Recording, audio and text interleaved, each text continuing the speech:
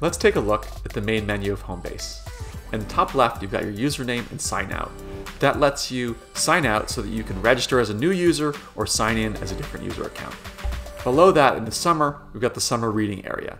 This is quick access that lets you check in, visit the summer reading zone, watch a read aloud video, read a free book, or see your current reading streak, your total check-ins, and your books donated.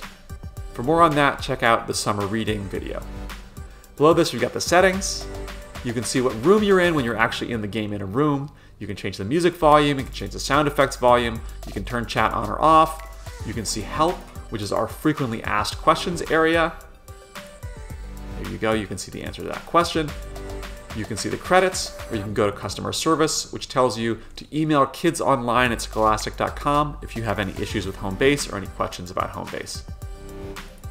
On the right-hand side here, we've got the events area. This shows what the next upcoming event is going to be and when it's going to happen.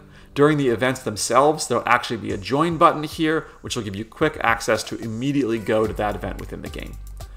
Below that is the privacy policy and more ways to access help, which is this same frequently asked questions menu. In the center here, we've got the play button, which takes you straight to the hub of Home Base, which is sort of the town square there. You can also access the news feed, which is our social news feed. You can go to the circles board, which shows you what groups you're in and lets you join groups with other players. And if you're on the computer version, you can hit quit here and leave. But we're not going to quit right now. We're going to hit play and head straight on in.